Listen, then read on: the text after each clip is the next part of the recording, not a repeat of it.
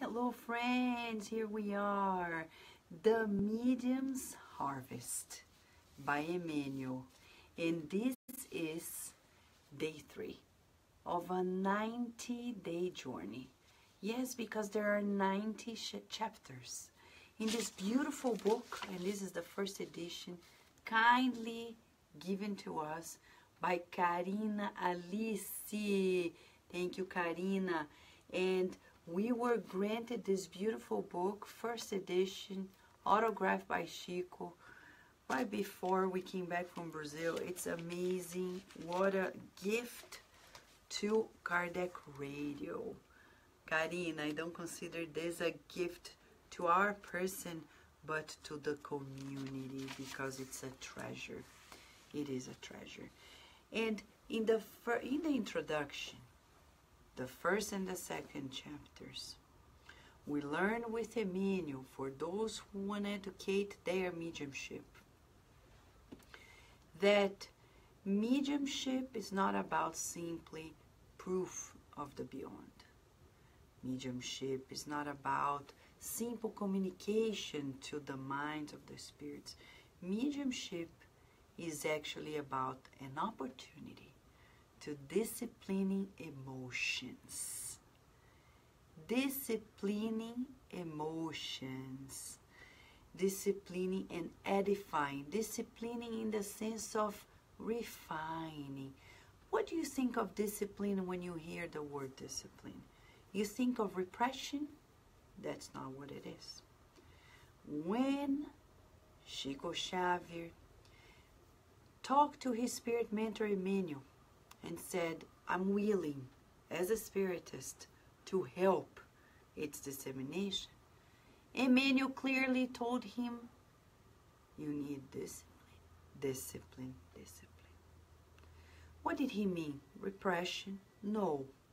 He meant, and we're not daring to explain Emmanuel's deep goals and thoughts, but we can extrapolate based on his teachings, the teachings he brings to us, that he's talking about edification of emotions, about self-management, self-awareness. It's not about not feeling, but it's about what to do with those feelings. It's about knowing that we can go to a particular direction and then decide to turn it around and go to an opposite direction, as long as we know we're in charge of it with our will. As we learned tonight at the Spirit Side of Virginia with the kind spirit mentor Joseph, when he was explaining about the preciousness of our spiritual body, he said when we were given our when we reached the human level, we received a credit card, free will. And we need to learn how to manage it. I know, people like and dislike credit cards. We love for what it's possible to achieve and acquire through its use, but we don't like when they bill us. But free will is just like that.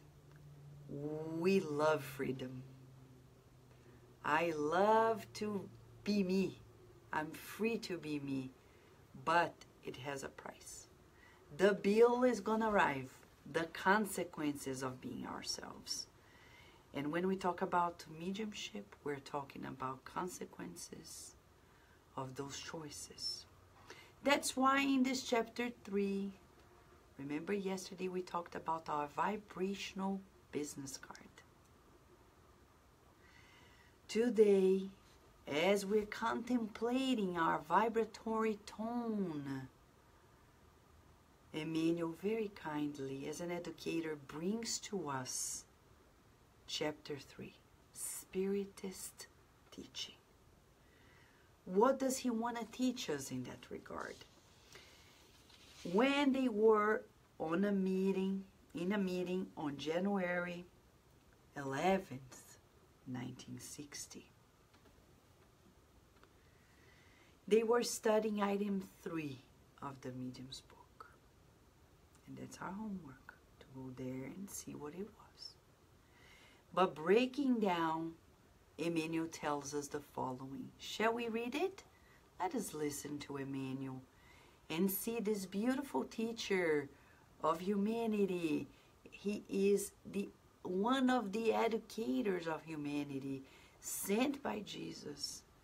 He says, if you have embraced the Spiritist Doctrine as guidelines for your own renewal, then you are naturally called to withhold its teachings all around.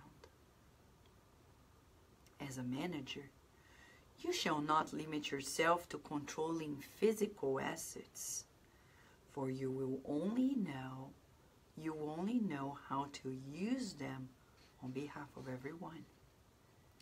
As a legislator, you shall not keep to the galley of privilege, for you will humanize the laws for your people. As a judge, authority shall not endear you to convention, for you yourself will be the safeguard of proper rights. As a doctor, you shall not be confined to a sickly organ, for you will auscultate likewise the suffering soul. As a teacher, your disciples shall not be mere associates in the study of numbers and letters, but true children of the heart. As a business person, you shall not make the commerce of the market. You shall not make of commerce the market of inferior interests, but the school of fraternity and of assistance. As a laborer, you shall not steal time in the exercise of rebelliousness, but will watch over with satisfaction the fulfillment of your own obligations. As a farmer, you shall not be an insatiable leech of the earth, but will reap from it the harvest, nobly assisting it to reinvigorate and flower. Whichever your current profession, you are constantly invited to ennoble it with the stamp of your faith, molded in human values, because every virtuous deed, according to the Spiritist view of responsibility, needs to go beyond the call of duty, so that the act of serving can be converted into love. Wherever we are today, we're constantly induced to lecture on understanding and conduct in accordance with our principles. Here, solidarity, there, fidelity to commitments. Further, comprehension. Yonder, renunciation. Here, devotion to work. There, patience. Further, unconditional forgiveness. Yonder, the spirit of sacrifice. The Spiritist Doctrine, in its essence, is a university of redemption. And each of its devotees or students, by virtue of the need of inner enhancement, is obliged to educate his or her self in order to educate others. This is the reason why no matter the sector of your activity, if you espouse its tasks, you will be teaching the pathway of elevation through the exemplification day after day. Breathe in and out, because Emmanuel is always ahead. If we try to compile a dissertation on Spiritist teaching, it wouldn't be close. What does he mean by it all? In the first chapters, he was revisiting to us that mediumship, scientific mediumship, is not enough. We need to work upon ourselves. Then he says that our thoughts create our vibrational business card, that we make connections through which we connect to other hearts and minds. And we can't forget that when he talks about that vibrational business card in chapter 2, he's talking about our vibratory tone. And the vibratory tone that accounts for the millennia of our existence, humanly speaking. The baggage we carry with ourselves. That's why you may be in your house and you are in your habitual life, the routine, and then you go visit some other people elsewhere and you're impacted by their vibratory field. And it makes you either feel encouraged to do more good works or paralyzed. Because our energy fields, our vibratory fields connect. Either repelling one another, making us feel somewhat paralyzed, or boosting ourselves, making us feel encouraged to progress. To work on mediumship, we need that type of awareness. We need emotional awareness. We need spiritual awareness. And we can only gain it at the cost of self-observation. But tonight, Emmanuel is asking us another question. When he begins chapter 3, titled Spiritist Teaching, and he says, if you have embraced Spiritism as guidelines for your own renewal, then you're naturally called to withhold its teaching all around. Pause. Forget about the rest of the chapter, because the rest of the chapter depends on this first statement. It's a condition. If. He begins by asking us, in between the lines, the analysis of the discourse is asking you and I, have you embraced Spiritism? Question number 1. If you have embraced it, but there's a condition, as guidelines for your own renewal, have you? Have I? We need to ask ourselves. Some people, they embrace Spiritism. Others don't even embrace. They just glance at it. They go to Spiritist centers. They read books, but they haven't embraced.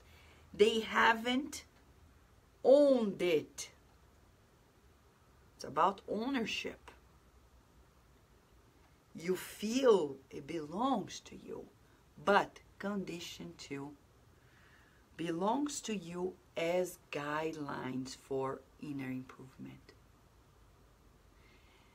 People who look at other Spiritists and say, I don't feel like being a Spiritist worker.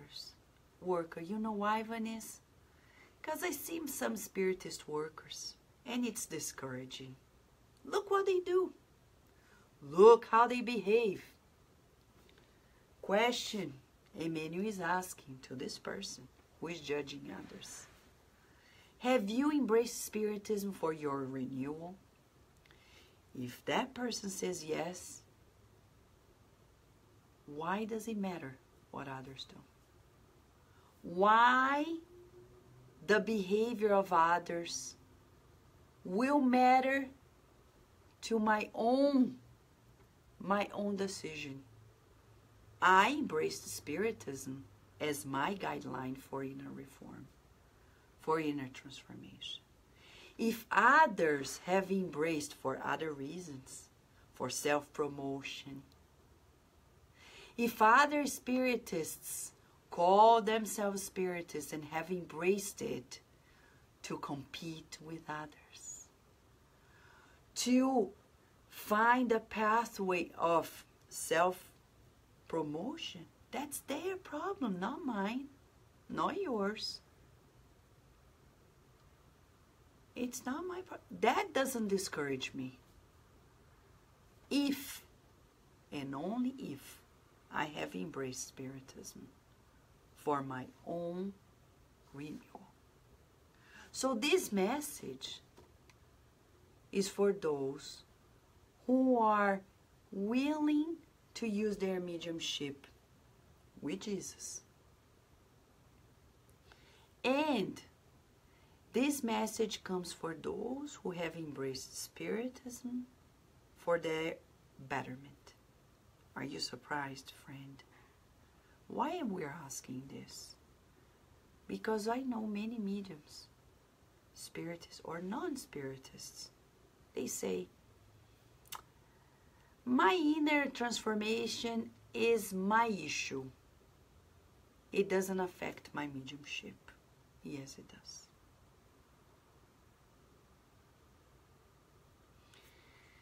Mediums who have addictions, material addictions, moral addictions, of course it affects our vibratory tone that is going to be the means for spiritual connections. So we need to ask ourselves. And Emmanuel doesn't stop there, you see? He goes on, he goes further. He says, if you have embraced Spiritism for self-renewal, then, see? So it's like 3 parts in one sentence. Then you are naturally called to withhold its teachings in your whole life. It's another question he's asking us. Are you separating these teachings and the natural transformation that it does to your life from the rest of your life? Because there are mediums or non-medium spiritists, if I may say it this way, because we're all mediums, but we're talking about, excuse me, non-ostensible mediums, that they go there, they do fantastic works. But when they leave the Spiritist center, they drink, they smoke, they gossip. They do clandestine works. And they say, but Vanessa, we're on earth, come on. We need to survive. Spiritism in the Spiritist center. According to what Emmanuel is telling us and what the rational thinking tells us, if I embrace Spiritism for my inner renewal naturally, my life is changed. You will change your profession, your attitude before life. So he gives examples. He's such a good educator that he gives almost countless examples so we can understand clearly what he means. A good educator repeats as often as needed the lesson so students can be reassured of that unforgettable lesson, needed lesson. He says, for example, manager, overall, whatever type of manager, if you embrace these teachings for self-renewal, you're not going to limit yourself to the job duty of a manager. As a spiritist, we will use what you're doing to the benefit of all. That's what's a good spiritist manager.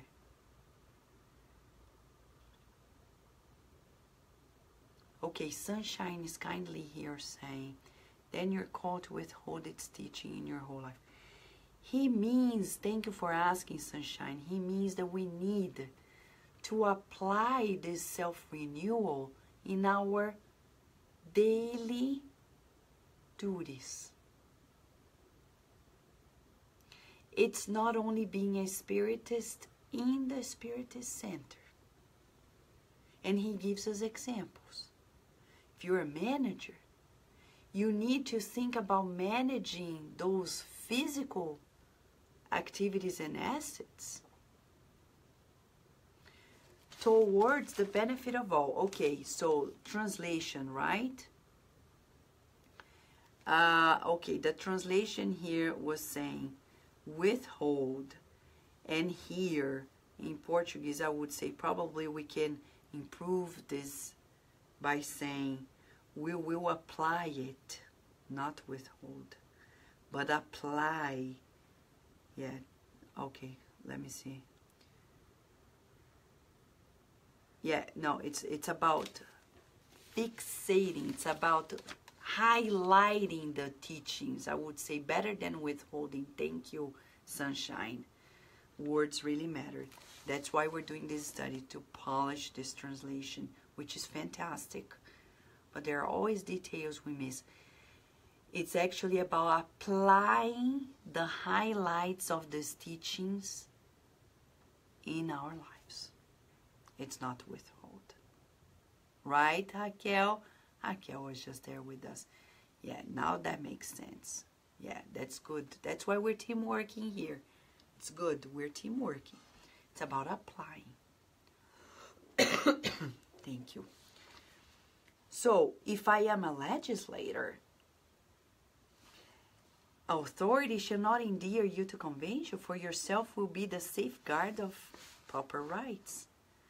So then, we will not only create, make sure laws are being complied, but we'll also make sure that I follow through the compliance. Because there are people who enforce the laws, but they feel they are an exception to the law just because they are the ones securing the law. That happens. If you watch the American television shows, LAPD, NYPD, and many others, you see corruption happening exactly in the police or in the forces that are to actually enforce the compliance to the law. Now the doctor, physicians. You shall not be confined to a sickly organ, but to auscultate the suffering soul. Mamma mia, Emmanuel, we are far from it. Yes, the Spiritist doctor, like Dr. Presidente Menezes, Professor Eurípides Barçanufo, they were already ahead of the game, teaching us to listen to the suffering soul, not only observing the physical body. When we study our spiritual body,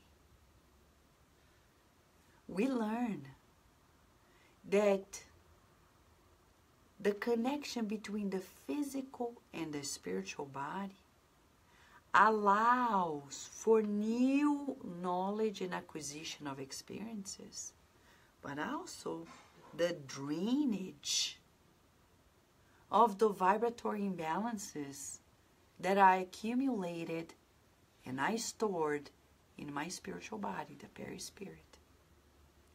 So when a spiritist physician is treating a cancer patient, they don't see the cancer patient as a person who is doomed. They actually see somebody who was given the opportunity of doing what?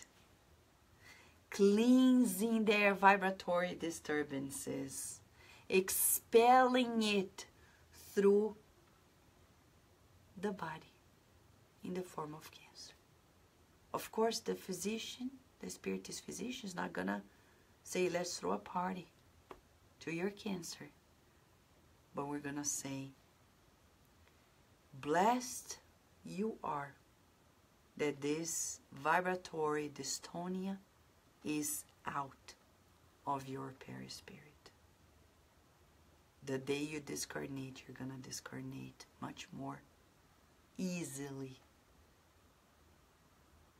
It's hard for those who are materialistic, but for those who are practicing this different view in life, it becomes consoling.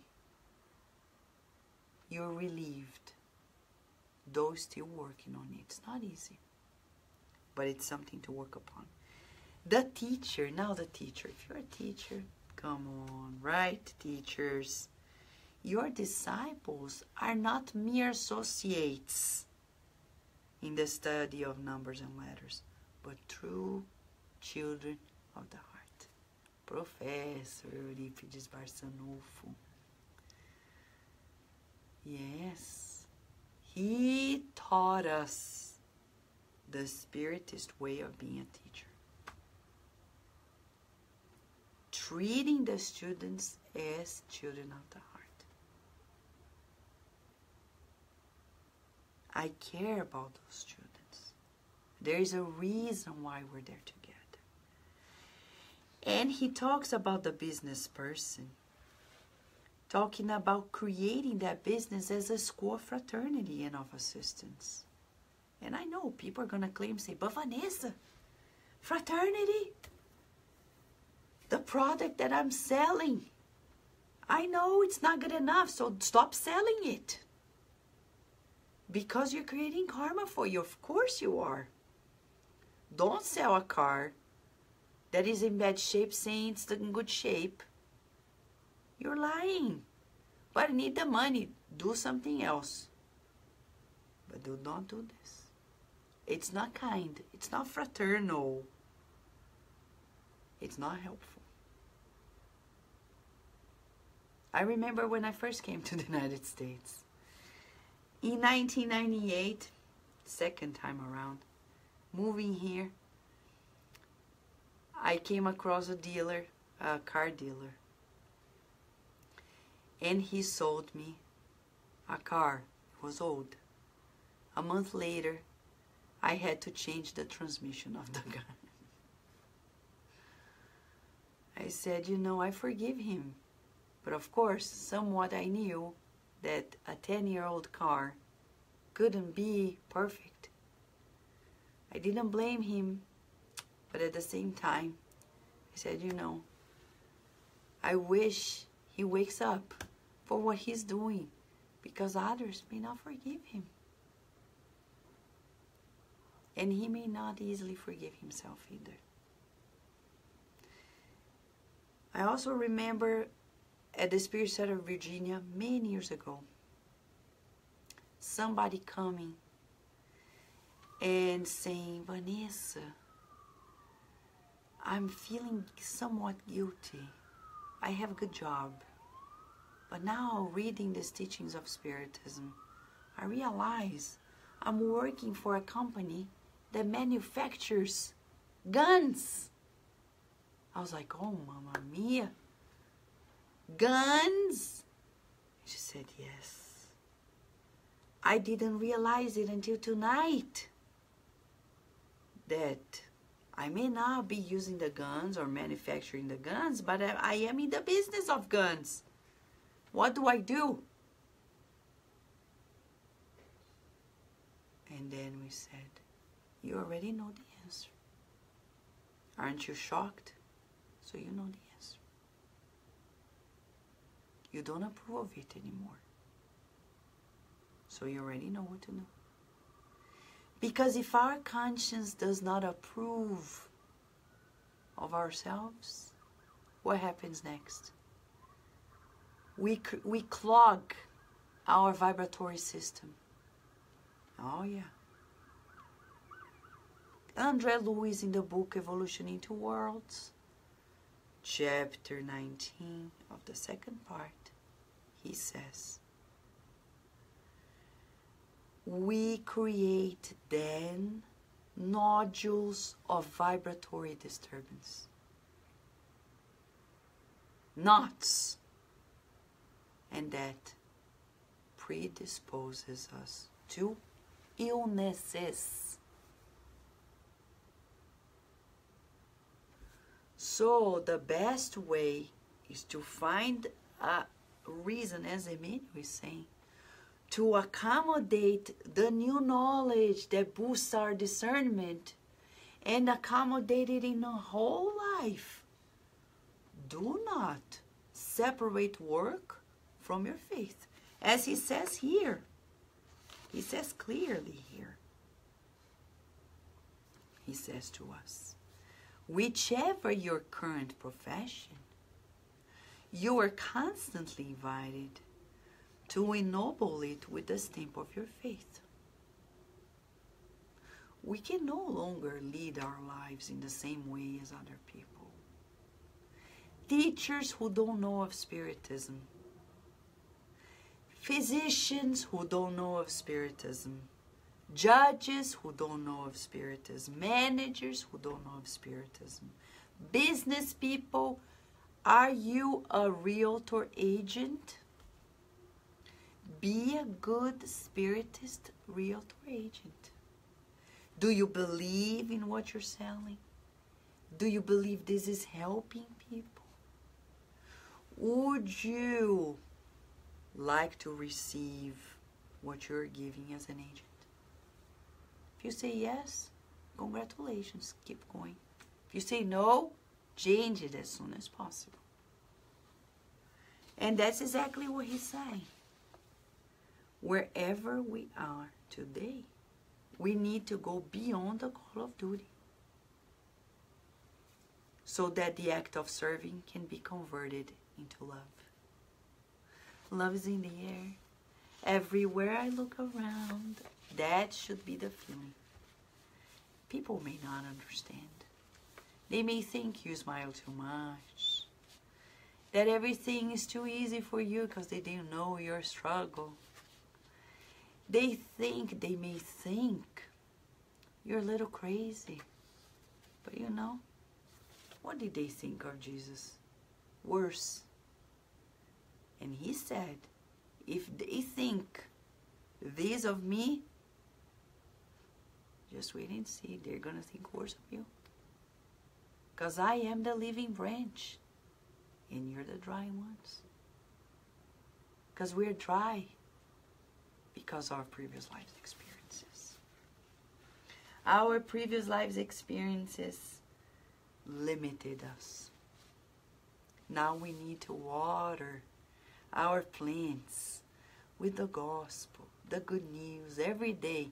I love and approve of myself in ways that are pleasing to God.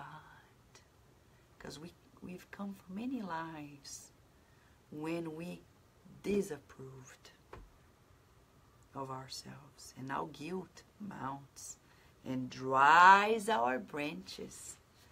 But we need to tell ourselves, God believes in me, so do I.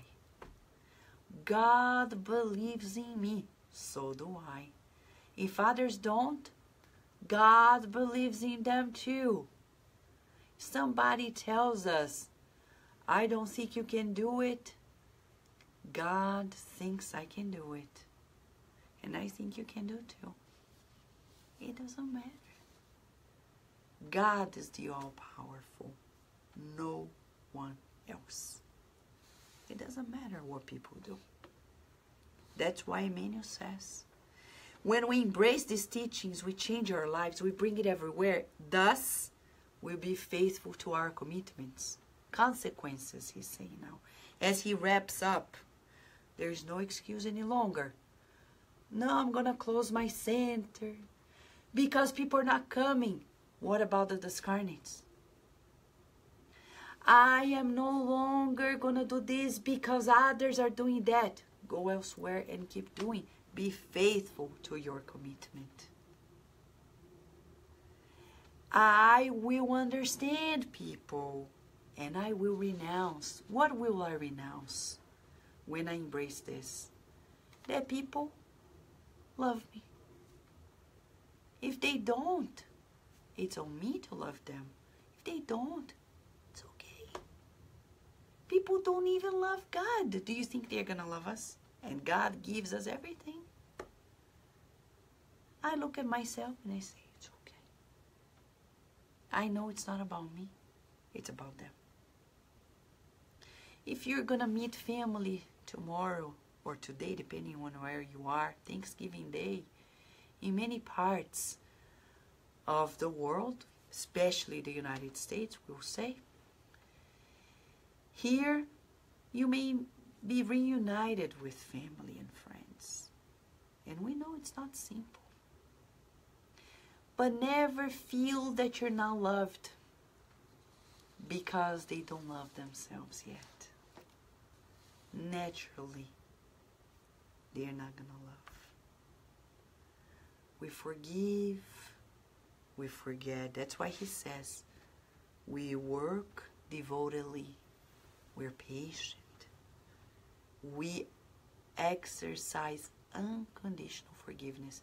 You know, when you're hurt, self-defense tells me, I'll never do this again. I'll never talk to that person again.